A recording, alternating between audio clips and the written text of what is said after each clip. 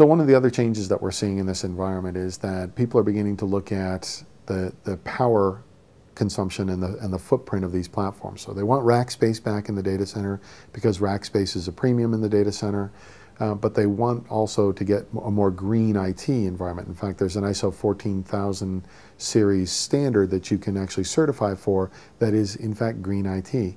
But more importantly, operationally, the issue for them is a lot of times they're running out of power. I've got customers today who have to decide what equipment they're going to turn off and take out of the environment before they can deploy new equipment, right? Or that the facilities people have come back around to them, because eventually they do finally report up to one checkbook.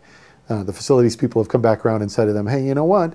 You don't have any more power budget here, okay? So, you know, you're topped out and, you know, this is what it's going to be. Or the need to put in the next chiller system, because that's always a scary thing. You know, you're talking about putting in one of these massive platforms, water-cooled, drilling pipes, water, concrete dust and water, not good things for computer environments, generally speaking. So those kinds of scenarios drive people into this concept that I want the performance, I want the footprint back, I want my rack space back, because I got other stuff I want to do with it, and I want to save the power because I've got other things in my environment that draw power, right? And at some point, that checkbook pays the utility company.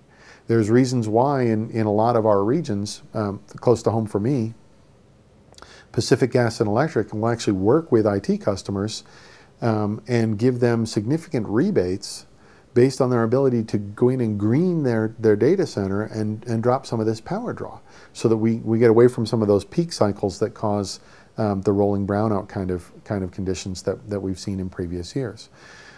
But another thing that's happening in that same space with that footprint is that people are beginning to look and say, hey, the same kinds of consolidation that went on in the SAN space for taking 8 and 16 port switches and sort of the network closet kind of switches and consolidating them into director platforms, so I have fewer management instances, because every management instance at some day will become a management headache.